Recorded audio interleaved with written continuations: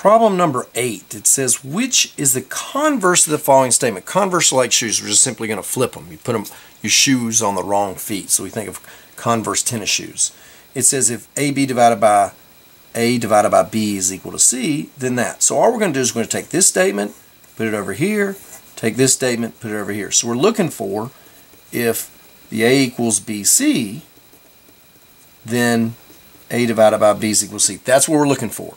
I like when I'm doing the SOL testing to write things out, because once I start looking at this, they all look the same to me. So it's easy to get messed up. So we're looking for if A equals BC. Let's find that one. Up right here. If A equals BC, then A divided by B equals C. That's what we have. It's choice B right here.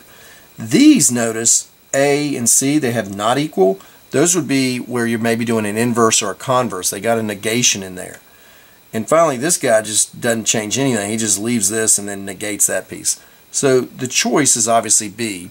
It's not as simple as a lot of converse statements we look at, but what you need to do is simply take that whole statement, whatever it says, it doesn't make any difference what it is. You take it, that piece is going here, and whatever's here goes there, which is what you and I did. We didn't get ourselves confused on problem number 8. The answer, B.